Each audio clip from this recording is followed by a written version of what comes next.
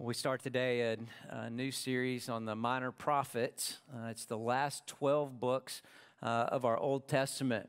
I think this is an oft neglected part of our Bible, and sometimes it's hard because it's hard to understand the historical context of what's going on. And then oftentimes we read, and there's so much dire in there that it's difficult to find any hope. The Jews, when they think about these last 12 books of the Old Testament, the minor prophets, they're called the minor prophets not because they're less important than the major prophets, they're less in length in the book. So Isaiah, Jeremiah, books like that are the major prophets. Hosea, Amos, Joel, books like that are the minor prophets. They're lesser in length. They were written over about a 300-year period, roughly the late 700s BC and then into the early 500s. And like I was saying, the Jewish people, the way they thought about these 12 minor prophets, they didn't think of them as 12 separate books like we do. They called it the Book of the 12 and thought about it as a single narrative. And I think that's a good way to think about it, that it has just a singular narrative. The idea of hope from the ashes would certainly be a summary of that narrative that flows through. Daniel Hayes, who has written about the minor prophets, says this. I think this is an accurate way to think about it. What we find is a broken covenant. The people of Israel had a covenant with God that he had established, and the prophets are calling them out because they continue to break the covenant, and they refuse to repent. They're called out. They know what they've done, but they still refuse to repent, and God sends judgment. And then there's always a promise in the prophets, in this book of the 12, of a future restoration, a future hope. So in the midst of the judgment, they can see through, and there will be a time where hope will arise. There's three superpowers that reign during this time frame of these minor prophets. The Assyrians were the ones in 722 BC who took over Israel. They had become the reigning superpower prior to that. Later, the Babylonians become the superpower. Judah then becomes the ones who are wiped out by Babylon. And then in the post-exilic period, the Persians have become the ones who reign. So that gives a bit of context of where we're headed. We'll talk about that again and again, and hopefully by the end of the summer, we'll have just a good grip and overview of these prophets. If you don't subscribe to our Table for Two, and we call it the Table for Two, we think about it as time alone with God at the table with Him, and there's devotions that are written every day, Monday through Friday, that follow what's preached on a Sunday, regardless of who's preaching. And it would be a good time if you haven't subscribed to that to do so, because this week we're focused on Amos today, and all week long there'll be devotions that are written about Amos, so give an even deeper understanding of what God is doing through this particular prophet. Now, Hosea is the intro to the book of the 12. We took a 2-week detour to talk about serving within the church body. And because of that, we're a bit out of order in the way we're going at the prophets. So while Hosea is the beginning, he'll now be the end in August. And it will all flow. It will be okay. For those who just have to have it in order, know that we know it starts with Hosea. But we're going to end with the beginning in mind. If that would be a fair way to do it. In Hosea, I just want to give you an intro from it to give us an intro into this book of the 12. Someone has said, and I think rightly so, that chapter 14, verse 9 in Hosea could be a good motto or saying that kind of wraps up scripturally the book of the 12. It says this: whoever is wise, let him understand these things. Whoever is discerning, let him know them. For the ways of the Lord are right, and the righteous will walk in them, but transgressors will stumble on them. And then Paul gives us some help in Romans 15 of how we're to think about the Old Testament. In verse 4, he says, "For whatever was written in earlier times, it was written for our instruction, so that the perseverance and the encouragement of the Scriptures, that through them we might have hope. And so we find hope in these earlier writings that God gives us from the Scriptures. Now, we're going to focus on Amos. So in your Bibles, if you'll turn to Amos, if you have a Bible about the size of mine, then you're going to be about 2/3 of the way through, and you'll find Amos. Or just go to the table of contents. No harm, no foul. That's why it's there, to help us find those things that are a little harder to find. We'll also have the Scripture on the screen. Several years ago, I was praying and asking God, what should we do for that particular summer? And I wasn't real sure where he wanted us to go, and so I just, in my mind, randomly chose Amos as the book that we would study. What I didn't know is what God would surprise us with over the course of that summer, and the theme of Amos is that of universal justice. And he began to work in our hearts as a church in ways he wanted us to be more proactive in the realm of justice in our mission efforts, of which we already were to some degree, but it heightened it for us. Arising out of that was a team of people who God used to shape together a part of a partnership that we would be in at 121 for the next several years.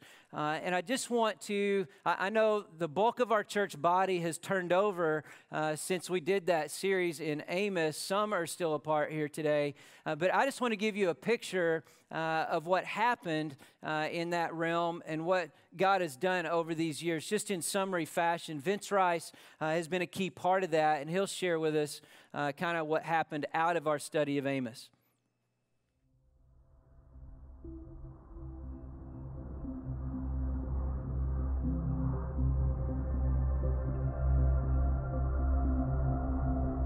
Cambodia was very well known in the early 2000s for being a place for pedophiles to go and get underage girls. Things got bad enough around 2004 that International Justice Mission got involved when they heard that a 5-year-old had been trafficked.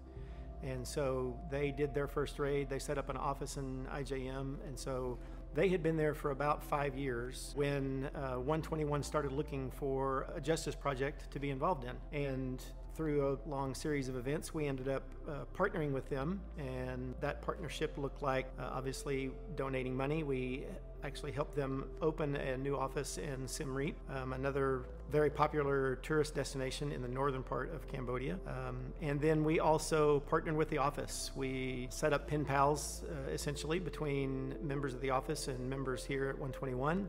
And then we started making annual trips to Cambodia to do whatever we could to encourage the people that were actually on the ground working. And so we did some retreats for them, and we worked out in the field with some of their partners that were working with girls who were recovering, who had been rescued.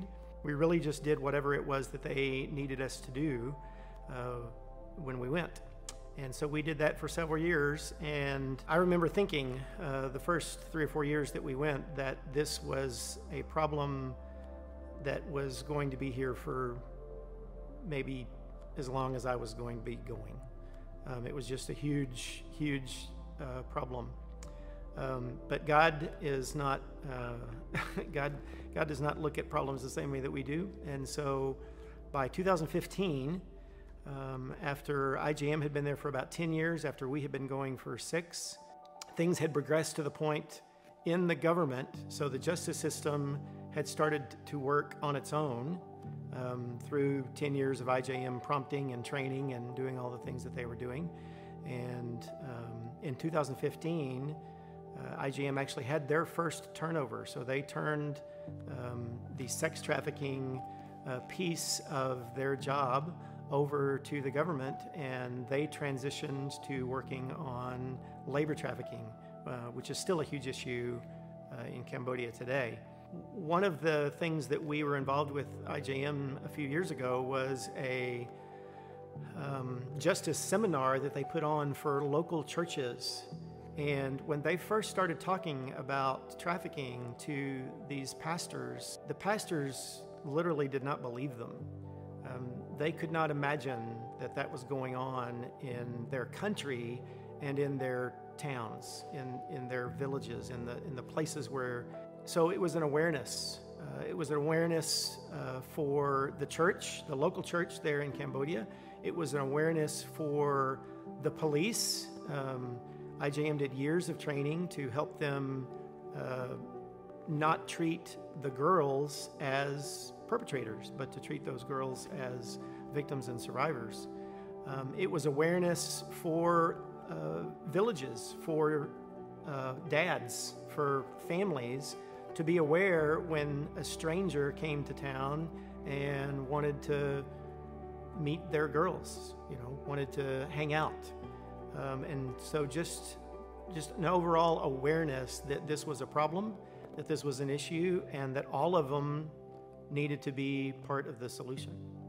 Just in the time that we were there, and obviously we were just support, IJM and the government and all the other NGOs were the ones actually doing the work, but we got to see that work and see how God used them and see how God moved and see how God did a miracle, frankly, that beyond really anything that we could ask or imagine. And it's just been a joy to be a part of that and to see God work and to know that He is able and that He is willing, and what looks like a Goliath-sized problem to us is really just a pretty small one to Him.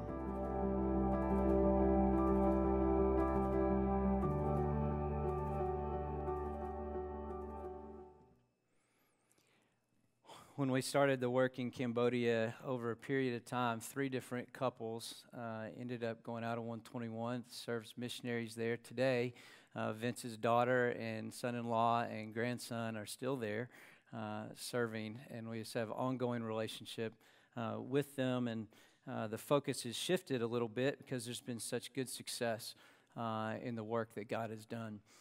With it. One thing that Vince said in there, and I've watched that before today, and then I watched it in the 8 a.m. service, and I didn't pick it up as much the other day, that I just want to highlight if you didn't catch it, and it was that the pastors in the area where this was a major problem, the sex trafficking of little girls, and they were unaware and didn't really probably believe it. Now, I think that's a good word for us when we think about justice issues today, because oftentimes we put it through our own experience and say, that's not a problem because I don't see it. We don't want to be a people unaware of real injustices going on in our culture. And are we willing to step back in humility and get outside of our own experience and say, what really is going on here? Well, I think Amos helps us anchor in scripturally to that idea. And so let's take a deep dive here. And what we want to do in these prophets is give an overview each week and then anchor into a passage of Scripture. So I'd like to give that overview, and then in verses 21 through 24 of chapter 5, we'll find our anchoring point. And I believe it's pretty much the central piece of Amos. But in chapter 1, we see a historical setting that's helpful. So we know when Amos was writing, and we know things about Amos. We don't often know much about who these actual men and women are in Scripture in detail, and yet we do find that with Amos. And the Scripture tells us he was a sheep herder. And some believe he was probably the one who owned it, owned a flock of sheep. We also learn about Amos that he was a fig picker. He had sycamore trees that he would pick figs from. And he was in the south. He was in Judah. So at this time, Israel had split in two. There were 3 kings that were under a united kingdom. That was Saul, David, then Solomon.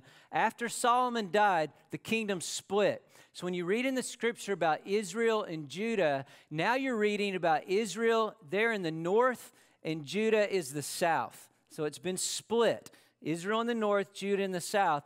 Amos is this sheep herder, this fig picker, a hardworking farmer, basically from 5 miles south of Bethlehem in Tekoa.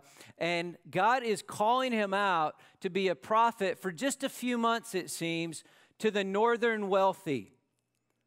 God's calling out a southern farmer to bring a message of judgment on the northern wealthy. That is what is happening here. I think this is an encouragement for us personally. Here's Amos, a man doing his vocation, doing the thing God called him to do, and for a period of time, God has a different assignment for him. And I think each of us need to know what it is that God has called us to do vocationally, and we simply work in that vocation and keep our ears open as we follow after God and say, I wonder if ever he's going to call me out for a short-term kind of assignment. Or will he call me into something totally different? Or will he leave me right where I am? Any of it's fantastic. We just want to have our ear towards God to know, and just know that God uses untrained, unprofessional people to bring his message. He will do that.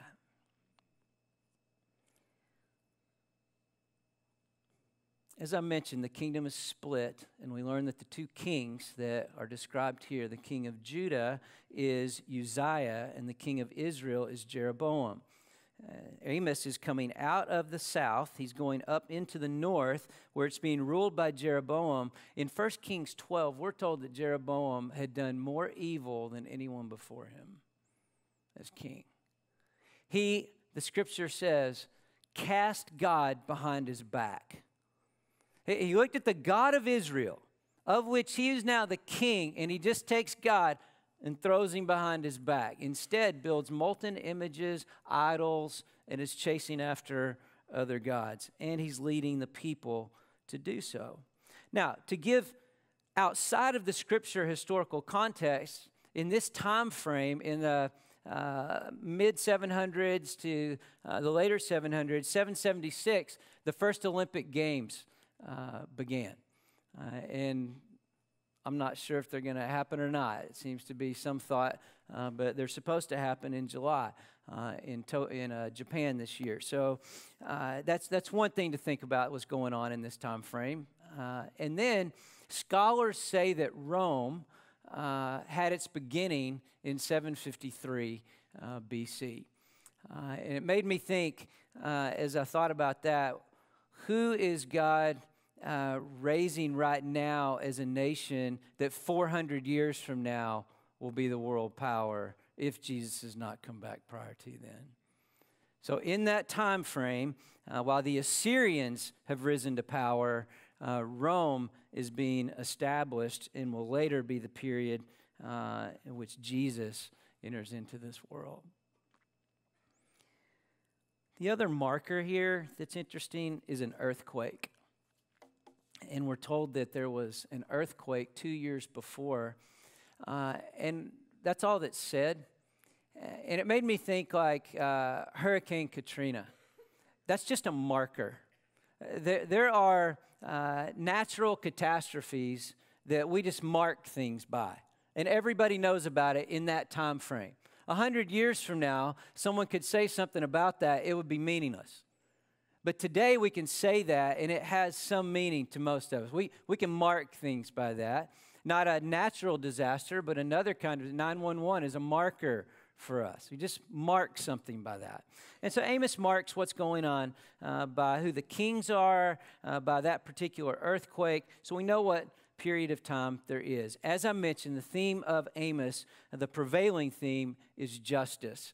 And I'd like for us to think in just a few minutes about waves of justice, and that's what God is looking for us to have a flow of. The primary injustices that were being done here in Amos, when you read through it, the specific examples, it's the wealthy who are taking advantage of those who don't have the wealth. That is what is occurring in Amos. More specifically, it's the people of Israel, God's people, taking advantage of those who are vulnerable in Israel. That equivalent today would be Christians who are wealthier, have more, and they're taking advantage of Christians who don't have more. That would be the direct context. And certainly it applies beyond that idea. In chapters 1 and 2, Amos does something that's rhetorically strong. He begins by issuing indictments on nations that surround Israel. And he says, hey, they've committed 3 sins, even 4. And what he's saying is that it's been numerous sins that they're committing. And fire is going to come down in judgment on them. Then he brings it in, and he starts talking about Judah. Now remember, we've got Amos coming from Judah, coming to the north, to Israel, to prophesy to them. Next, he talks about Judah, his own part of the country, and says they 3 sins, even 4. It's numerous, and judgment's coming on them.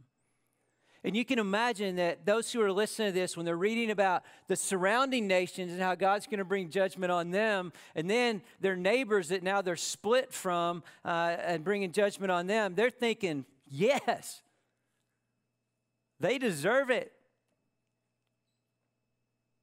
Imagine their shock when in chapter 2, verse 6 and following, the rest of the book is an indictment on them. Oh, it's so much easier for us to look out and say, 3 sins, even 4, they're numerous, yes. You've got a problem. Than to look within myself and say, uh-oh, maybe I've got the same problem. Amos uses imagery that other prophets use. He uses it of a lion, and he said the lion is God, and he's dangerous, and he's about to roar, and he's coming, and you better look out. Fast forward to Amos chapter 5, and in chapter 5 what we find is that somehow they had believed that if they do all the external rituals of worship, if they do everything they're supposed to do worship-wise, then it's okay for the way they treat other people. They don't have to treat them well. And so they have this idea then of doing these rituals of worship, and then they believe that because they have the wealth that they have, that they're blessed by God. And yet, they take advantage of and treat poorly others. That gets us to verse 21 through 24. And that's where I want us to anchor for the next few minutes. And I want us to think about 2 ideas around this. The first is a right or wrong heart of worship in 21 through 23. This is good for us to look at and then to examine our own hearts. And that's all I'm asking, is that we just examine our hearts. And really, you're the one that knows your heart before God. And I examine my heart before God. But let's think about right or wrong hearts of worship. Verse 21, he says, I reject your festivals. That word hate, this is God speaking to his people who are, quote, worshiping him. And he's telling them, I hate what you're doing. The word hate is the word for renounce. I renounce even the relationship that we have right now. I hate what you're doing. I reject your festivals. Oh, you're doing those things that you've been commanded to do or it's been laid out for you to do, all the festivals, but I reject them. And then he says, nor do I delight in your solemn assemblies. The word delight could also be a word for smell. He's saying when you gather up and you assemble together, it actually smells bad to me. I don't like it. I don't like when you gather up. I don't like when you do the festivals. Even though you offer up to me burnt offerings and your grain offerings, so absolutely you're supposed to do these offerings and so forth, but when you bring them, I'm not accepting them. It's not just about bringing the offering. And I'll not even look at the peace offerings of your fatlings. Matter of fact, I'm not going to accept them. I'm not even going to look at them. Verse 23, take away from me the noise of your songs. Quit singing. You don't mean it. So it's just noise. Take it away. I'm not even going to listen to the sound of your harps. I'm not listening. Isaiah, who also wrote in this time frame to the same people, he describes God in this way in their worship, and he says to them, he said, you've wearied me. I'm burdened by your prayers. Matter of fact, I'm not even listening to them. You know, I thought about that. Sometimes people say it doesn't seem like God's listening to me, and it just hits a wall or it's the ceiling. Sometimes he might not be. It's about the heart. Is there a right heart or a wrong heart in worship? A couple of weeks ago, Arnaldo, in preaching, just loved his message, and he talked about it. It's the heart. Everything we talk about comes back to the heart. Is it a right heart or is it a wrong heart of worship? We can take the Lord's Supper. We can do baptism. We can sing songs. We can talk about God's Word. We can do different things that we can pray. We can do all the things they're talking about, and those can simply be rituals. But it's not about the ritual. It's about the heart. It's why Proverbs, chapter 4, verse 23 says, watch over your heart with all diligence, for from it flow the springs of life. I think it's why in Psalm 86, the psalmist says, unite my heart to fear your name. Unite my heart. A few years ago, I started to understand more of the definition of the heart, and that made more sense to me when I read that verse. Because the heart, by definition, is the way I think. It encompasses my mind. It is my emotions, but it's not just my emotions. It's my actions, and it's my motives behind the actions. It's about motive. So I'm asking God to unite my thinking with my emotions, with my actions, and my motives. He'll unite those to fear his name, that I might have a right heart of worship. And the challenge is, Jeremiah 17:9, is that the heart is more deceitful than all else. That's a problem, because it's sometimes difficult to even diagnose our own heart.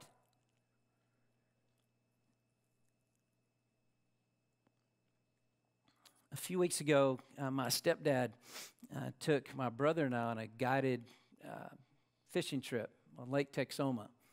And he's gone with the same guide several times over the years, and I love it. The fishing guide's name is Stringer. I don't know if he made up his name or what, but that's him.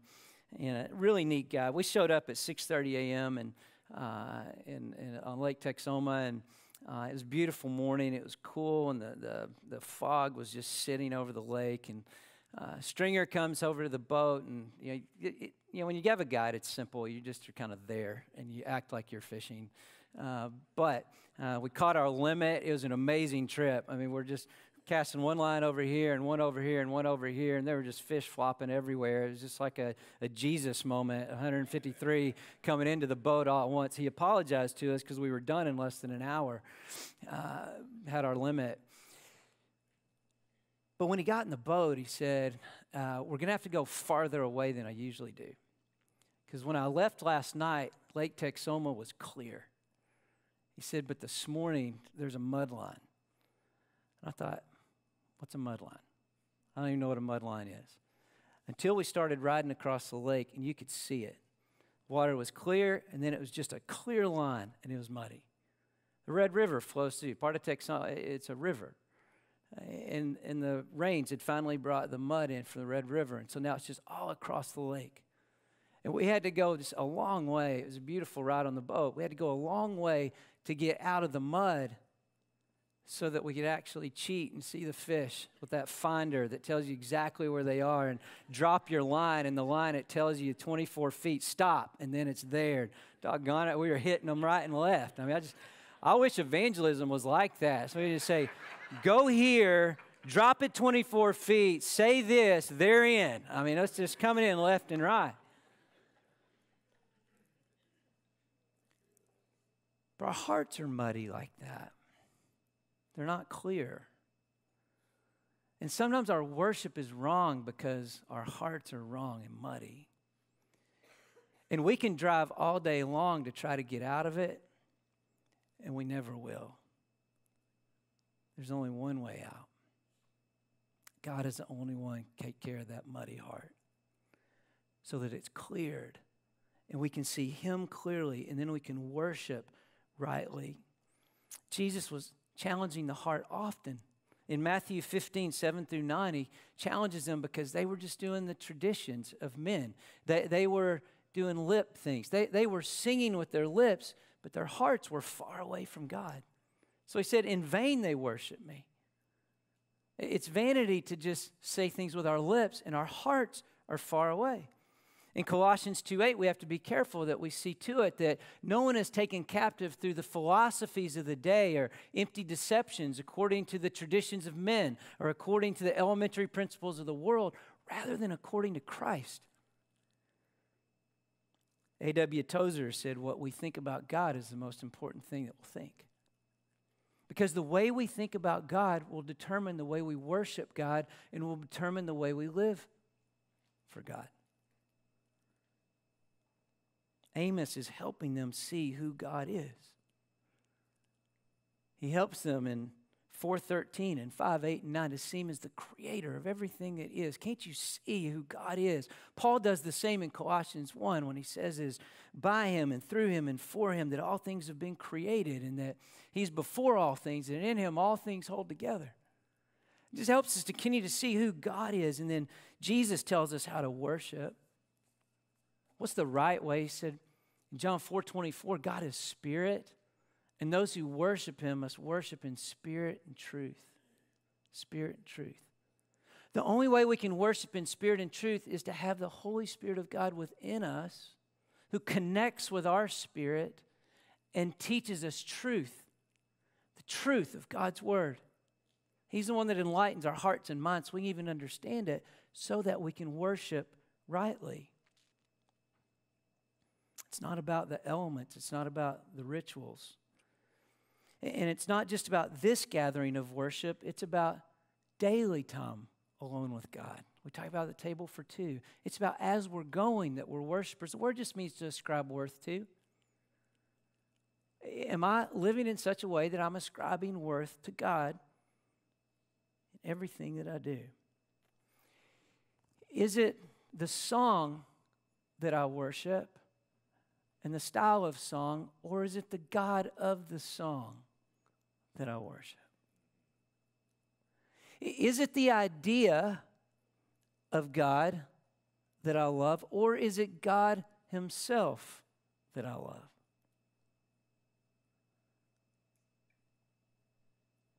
Is it God that I love?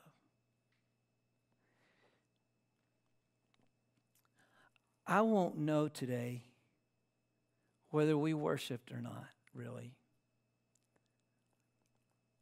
I can see some people raise their hands, and some other people, it could be more reflective, and others are just trying to figure it out, and others are singing zealously. Some aren't singing. I don't really know what that says, actually. I'm good with that. Because sometimes people just need to reflect on what's being said and might get hung up in one phrase and never get past it. Some people just might, as soon as the song starts,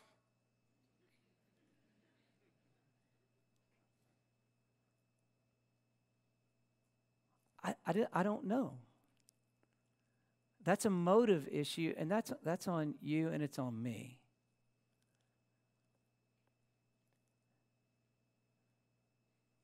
We can know in some other ways I'll describe in just a moment.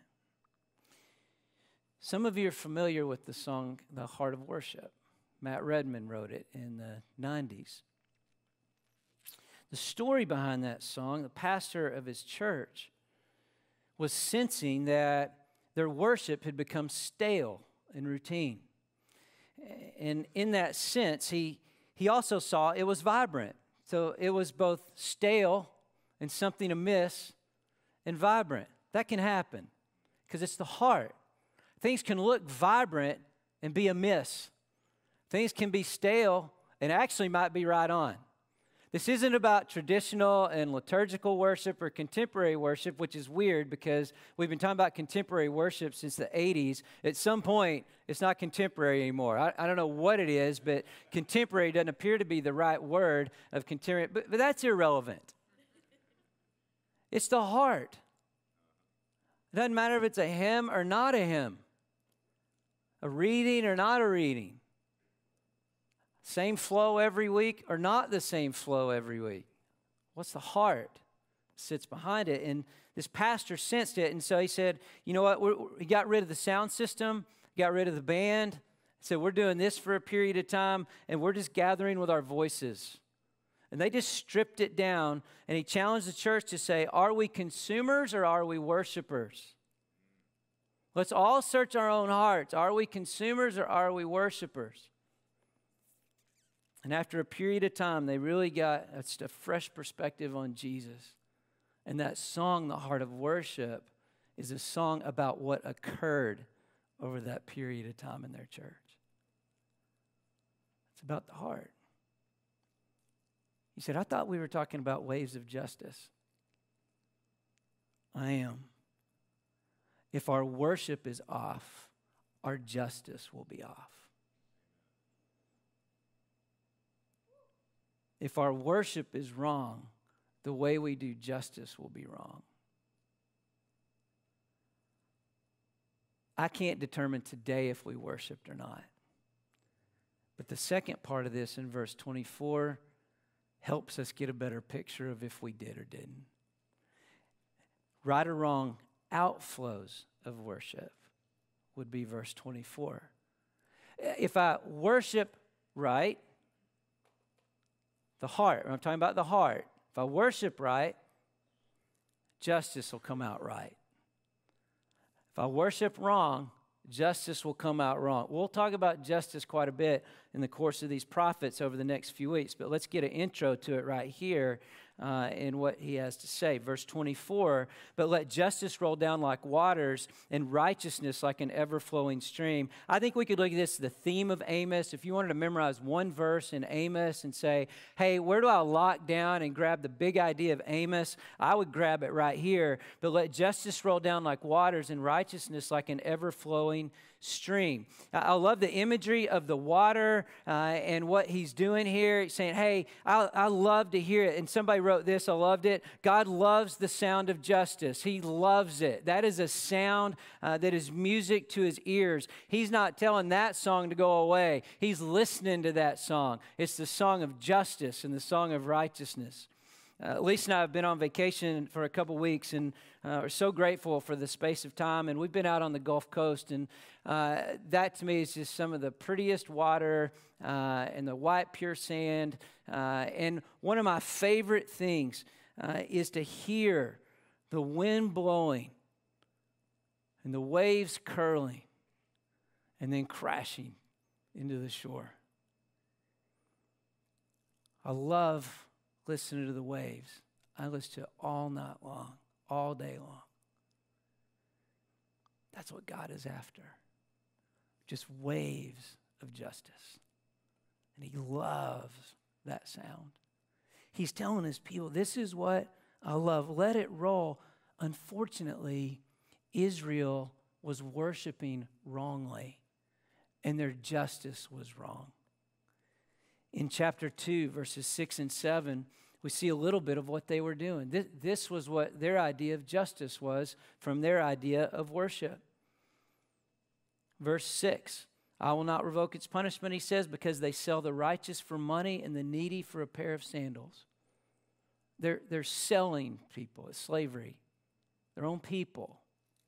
Verse 7, these who pant after the very dust of the earth on the head of the helpless, and they also turn aside the way of the humble. They're not helping those who are vulnerable and in need. And a man and his father resort to the same girl in order to profane my holy name.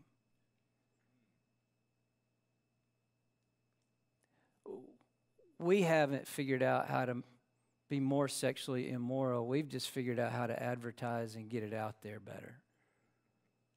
It was happening right here, 8th century BC, among God's people. That's what was flowing. That is an example of dead, ritualistic, empty worship when that's the life that flows out of it.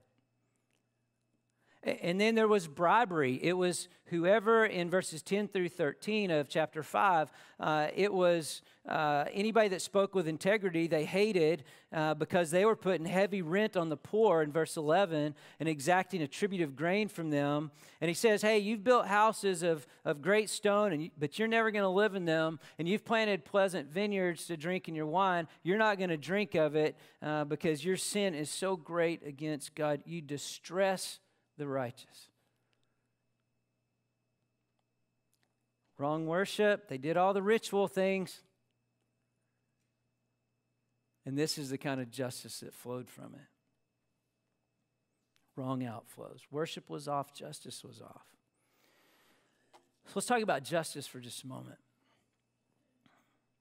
Today, and as you've listened, there is no doubt that this has caused all kinds of things to roll through you. Depending on your perspective of what's going on in our world is probably how this was just heard. What I'm asking is that as believers, Christians, that we would check our hearts and be genuine and true worshipers of God so that we can have the right outflows of it. When I talk about justice today, probably for some people it's a turnoff. It's probably like, oh, jeez, here we go again. I know what his perspective is going to be. And for some, it causes us to really lean in. So what is this? But we want to know God's view of justice, not the culture's view of justice, and not the culture's view of righteousness. Our culture is full on rejecting God. Now, why would I take my cue from a culture that is rejecting God as to the way that I do justice and righteousness? I don't. I want to take my cue from God, who is just and who is righteous. God's view of justice and righteousness is that every person is created in the image of God. Therefore, every person is a person of value and to be treated as such. Sin is not to be valued and treated with dignity. Sin is not to be exalted. A person is to be valued and dignified. That flows from a God who is just, righteous, and loving. Now, justice in the Bible has two sides to it. It's punitive, meaning it punishes, and it's restorative, meaning it brings restoration. What we love about IJM, International Justice Mission, is they're about punishing the perpetrator who is the trafficker, and they're about restoring the young girls who've been trafficked so that they can be restored again. That's the two sides of justice. And often we see in Scripture that side of justice of helping the vulnerable, and righteousness is that ethical standard by which we treat people. And Scripture is our guide for how we do that. And what will flow from a true worshiper of God would be waves of justice. What would flow from true worshipers is justice, but we're unable to do this well. Why? In Romans chapter 3, verse 10 through 12, we're told that there's none who does good, not even one. There's none righteous, not even one. We're incapable of God's righteousness because we're unrighteous and unjust ourselves. I want to try this and see if I think I'm right in this perspective. And I think this is key to the worship and justice. Just like in worship, we can look like externally we're doing it all right. But the heart is off, the motive is wrong, it's empty, there's no engagement with God Himself. Justice is the same. There can be all kinds of justice issues being taken care of, advocated for, people acting on how they want to deal with those, but the motive can be a total miss for what they're doing. The challenge for us is to not look around and say, well, I don't like the way they're doing that particular thing, and then we discount the thing. How do we discern and sort out in our media narrative today what is God's justice, God's righteousness, and what is not?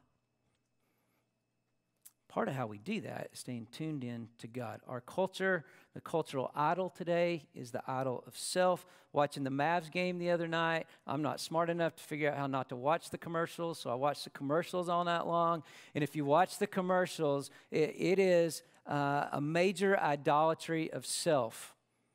It just flows. It is a narrative from this commercial to the last commercial about what we can do. Read Genesis 11. It's not a new idea. It's the Tower of Babel. It's all the people coming together and say, this is what we can do, how we can rise up together. That's not God's way. That's the idol of self. And then the culture has said, these are the things that we believe are the justice issues, and if you don't see these justice issues the way we see them, then we cancel you out. Now, some of the things that are being raised in our culture need to be raised and need to change. How do we discern them? We discern them as we stay in tight with Jesus himself. Did you notice how Egypt was taken into slavery? 400 years. And then a few hundred years later, we're reading about Israel doing the same thing to their own people that Egypt did to Israel. Oh, how quickly we get flipped on our head. The problem today is not class. The problem today is not gender. The problem today is not race.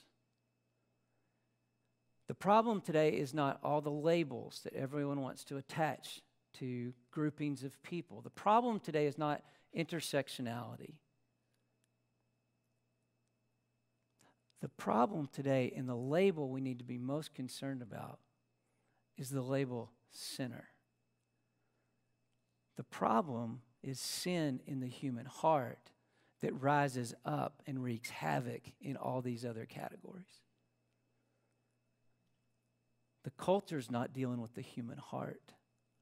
If the human heart doesn't change, things won't change.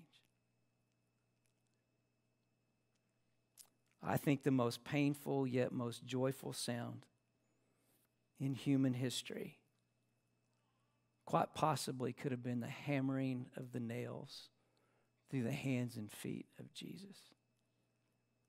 A sound mixed with sorrow and joy.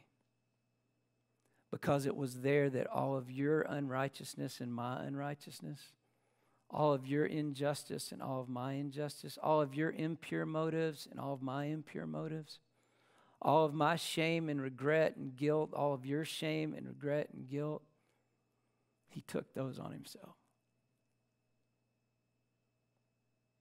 The punitive justice of punishment Jesus took on himself. The restorative justice Jesus restores through his work on the cross. The perfectly just one, the perfectly righteous one, put on himself the problem of sin, which is the problem of all humanity. And the way we're made unified is through the blood of Jesus Christ. And the scripture says in Ephesians 2, we're made one new human race in Jesus Christ, where he's gathering up a family of every tribe, tongue, and people from all over the world, every generation, for all time. And it's only through Jesus Christ. And on the cross, he poured out on us, gave us the possibility to be spared from the waves of judgment coming on us, and instead he poured out the waves of grace and mercy and love on us, and he relieved us of the judgment to come. The whole narrative of the book of the 12 is that it is hope from the ashes. In Jesus Christ we have hope, and we're told in 2 Corinthians 5:21 that he's the one that makes us righteous. So when we repent and believe in what Jesus Christ did, we can't do anything. Remember, we can't keep driving across the mud and hope we'll finally find a clearing. The only way we'll find a clearing is for Christ to enter into our lives. The only way we'll understand to worship in spirit and truth is for the Holy Spirit to enter in us through Jesus Christ. And the only way we'll know truth is through the Spirit of God who comes into us. Jesus has called us to attach to him, to follow him, and to be shaped by him. And when we're attached, following, and shaped, the waves of mercy mixed with the waves of justice will flow through our church body. Right worship, right outflow. Most of this will be as we go. Some of it will be on purpose, just like the Cambodia effort. We have a number of efforts. One thing that came out of last summer that we're about to begin is an entrepreneurial program for prisoners in their last year when they're about to get out, so that they might have the best shot at success when they come out. If you have any interest in that, let us know. But that came out of us talking about race last summer. There's been a team working on it for months now, and it looks like we're ready to get going. There's other things going on as well. But here's one thing I want to caution us on, if this is okay. I'm a 57-year-old white male, and I am not an expert on the white man. I might be close to being an expert on me, but I usually have to ask Lisa for help for me. So I don't even think I'm an expert there. In the 8 a.m., there was a lady who's helping us with different things on race, and she's just been phenomenal. And she was on our race panel last summer, and she's not an expert on black people.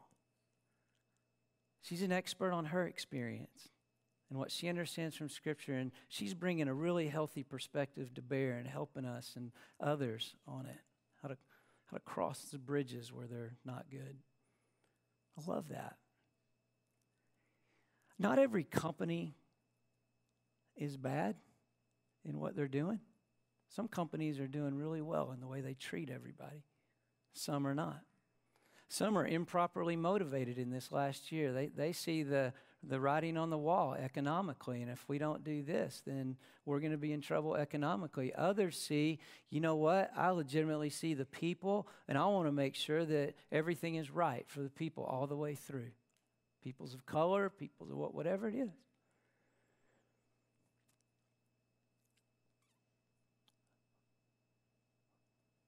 Could you, in whatever realm you're in, ask the question? We're asking questions at our church. Are we doing things that limit particular people? I want to ask that question. Whatever company you're in, you can't be an expert everywhere. I can't make general statements, and I really don't know what to totally believe, what the media tells me. So how do I know what's really happening? But I do know there's sinful in human hearts, and I know that's inside of structures. Can we, at least in the structures we're in, take a look at those structures and say, are there things here that might need to change? We don't have to put a vast label out there. That's just being human and valuing a person. That's God's kind of justice, I think. Well, where does God have us? But more than anything, we start with the worship in our heart before God. And that'll help me sort through when things are wrongly motivated out there and when things are rightly motivated. What are the things I'm to be a part of? What are we to be a part of as a church? And then I'll walk in those. I think Martin Luther King is helpful for us. And he said that there's two ways the civil rights movement could have gone. One pathway was a Marxist ideology and violence. The other way was the way of Martin Luther King Jr. It was the way of biblical love. And he was by no means a perfect man, as none of us are. But his desire was to incarnate the love of Christ. And he developed principles of nonviolent resistance. And in developing that, it flowed from there 10 commandments of self-purification. And here's the first one I want us to end on. Meditate daily on the teachings and life of Jesus.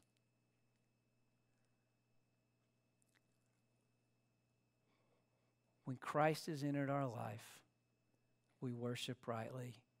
The righteousness and justice of Jesus is now present within us. As we meditate and linger on Jesus, the life of Jesus will flow through, and waves of justice will pour out from 121. Father, thank you for the time this morning in this part of your word. Thank you for Amos and calling him out and just even giving us hope that you could, however you want to use any of us vocationally, and then if you have different assignments for us, God. So we pray your help there. And then, God, help us to know in our hearts that our worship is right before you. And then, God, what do you want us to be a part of in this cultural moment? You've placed us in this time, in this geography, and we want to be active in it. We want to be about your justice, your righteousness, not sin, but those things that are of you. So, God, help us to walk in those things and to be able to sort out with discernment what are the right things and what are the things that aren't. And so will you help us, even with different perspectives, so that we don't just lean into our own biases, God. Would you destroy that and let us have the purity and devotion of Jesus flowing through us. I pray in Jesus' name. Well, let's just take a little bit of a space, and if God's saying something specifically to you, let this be part of that time, and then I hope you'll consider dwelling on these things as you move out of here today as well.